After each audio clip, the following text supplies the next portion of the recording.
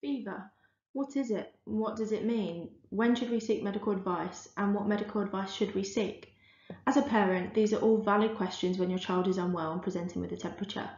A fever is an elevation of body temperature above the normal daily variation of 38 degrees Celsius or above, and there are many causes, most due to self-limiting viral infections which could be treatable at home or at non-emergency healthcare services, or it could also be a presenting feature of very serious bacterial infections such as pneumonia and meningitis, both of which are leading causes of death and are avoidable. So how do we know what our child's fever means? This broad range of causes of febrile illness provide both a diagnostic challenge for healthcare professionals and a high degree of parental anxiety. Distinguishing between children who can safely be cared for at home or in a primary care setting and ensuring quick diagnosis and treatment for those children with a threatening illness is essential.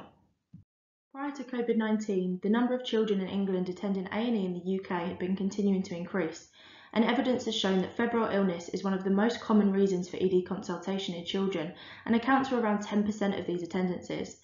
This could reflect several factors, including changes in parents' health-seeking behaviours, risk aversion among healthcare professionals, and access to primary care and ED.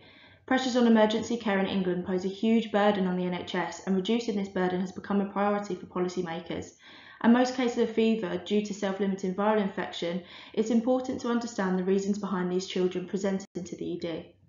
Not only are these rates rising nationally, there's a clear difference in the northwest compared to the rest of England, and this increase in paediatric attendances has been markedly dramatic in disadvantaged cities such as Liverpool. But why is this?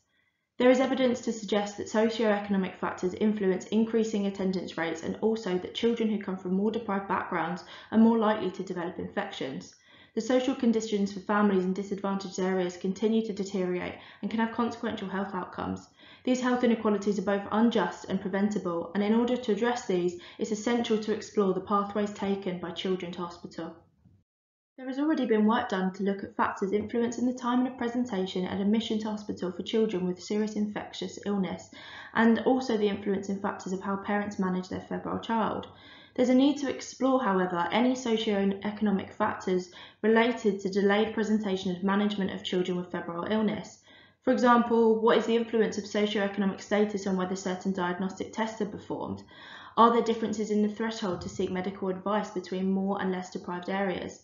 Are there differences in reasons behind attending the ED between parents from less and more deprived areas? And how does this affect the outcome for that child? This research aims to investigate the effect of SECs on clinical outcomes in healthcare in children with paediatric febrile illness. We hope that this research will help to better understand these relationships and provide a clearer health equity lens.